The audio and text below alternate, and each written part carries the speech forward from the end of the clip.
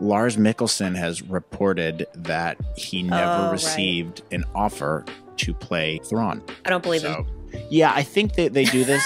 I think that was my first thought too. This is just lying. Like, if that was the case, he probably would have said something immediately after receiving, like, once the news broke. Like, if you look at when Spider-Man No Way Home was first rumored to have Andrew Garfield and Tobey Maguire in it, and Andrew Garfield was like, no, I'm not in it, I'm not in it. He essentially, like, ruined the credibility of any actor from here on out. Because now it's like you're seeing the same thing with, like, Liam Neeson. You're like, oh, I'm not in it. I'm kind of a snob when it comes to TV. And now Lars Mikkelsen, like, we literally have no reason to believe these guys. Pretty sure Dave Filoni wouldn't want it spoiled who is playing Thrawn. Lars Mikkelsen played him in the animated series. That there's literally no reason why he wouldn't play him in live action. He looks the part. He's a great actor, great voice actor. Like, it just makes sense.